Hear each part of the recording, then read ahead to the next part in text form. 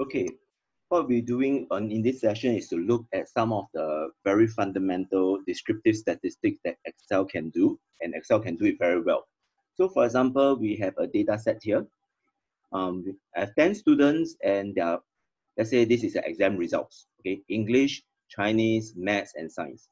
So in other words, every student occupies one row. The subject occupies a column.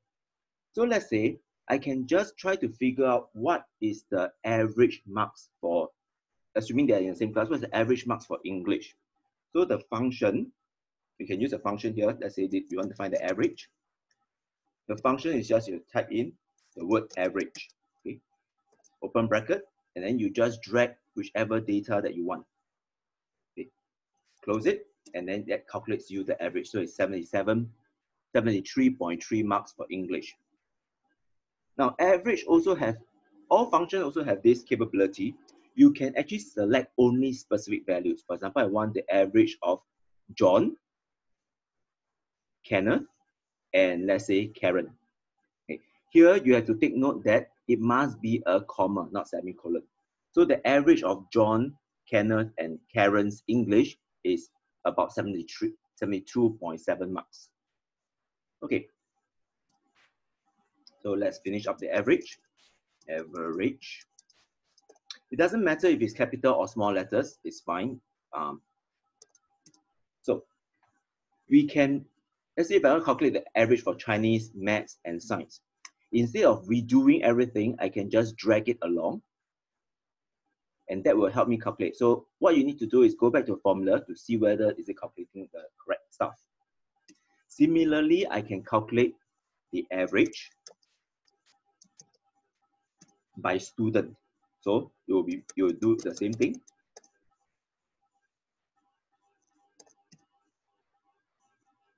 Okay, so this is average for each student. So this is the average marks. Now I can do, there are a lot of functions for descriptive statistics. One of them will be your standard deviation. So your standard deviation. So standard deviation is actually using, you use the standard deviation .s. Okay, standard deviation .p is for population standard deviation. So because it's a small sample, you use standard deviation .s. So this will help you to calculate the standard deviation. Okay. All right, so that's actually quite easy. Now, if you want to look at what are some of the functions that Excel can do, you can just go to, let me just repeat again, you can click on this FX button, choose the category, for example, statistics, and then you there's a whole list of it. You can try to read through what does it do. So let's say, for example, I want to calculate the standard deviation. Okay, so I click on it. It actually tells me number 1, number 2.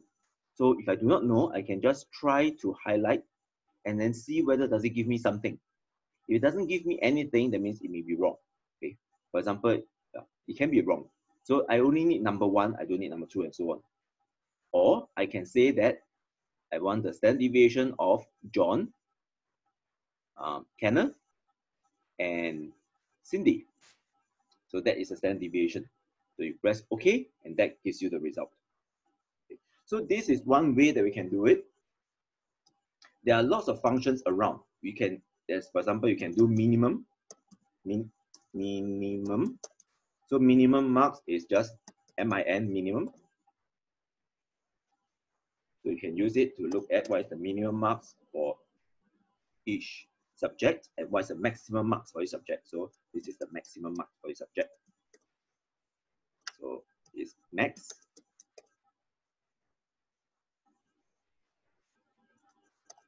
Okay, so now you have a whole set of statistics that you can do quite easily.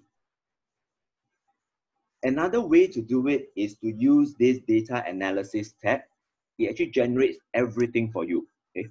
Or rather, most of the things that you need. So you can click on, let me repeat, data analysis is under data tab, data analysis, descriptive statistics, click on it. Okay, so what I want is, I highlight the whole input range, the whole thing. Then I say I group by rows or columns. That means I want to calculate either rows or columns. So if I calculate rows, it will give me the average marks for English, Chinese, Maths, and Science. Because I highlighted the labels as a first row, so it will treat the first row as a label. Now, if I click on rows, what it means is it will, okay, so I'll just do the columns first, okay? So I have a defined output range. Let's say I put it in G1, okay? And I want the summary statistics, okay? So I click OK. Oops.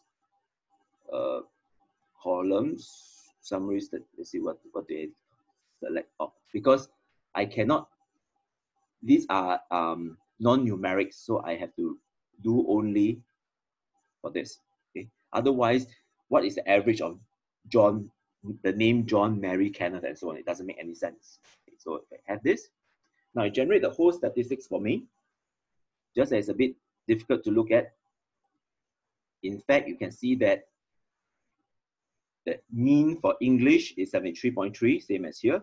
Mean average for Chinese is 67.1, and so on and so forth.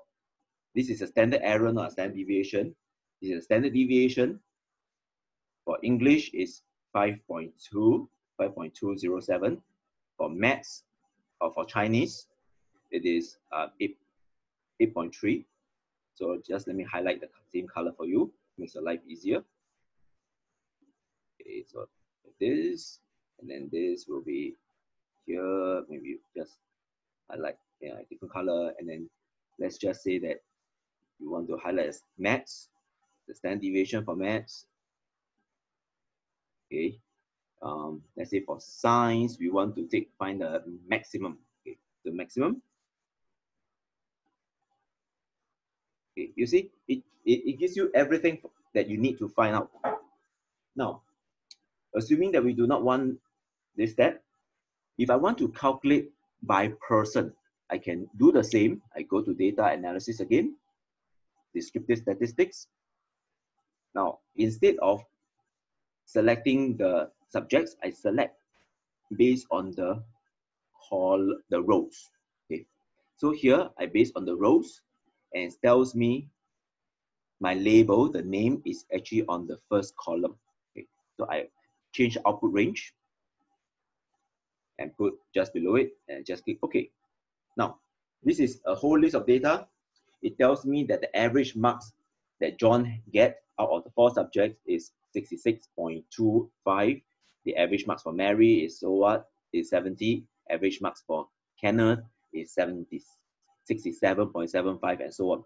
It will calculate the same set of statistics for you. Okay, it's just determined by whether is it calculating based on subject or by person. Okay, so you can start to explore this quite readily. The more you explore in Excel, the easier it gets for you. Okay, that's all that we have for now. Thank you.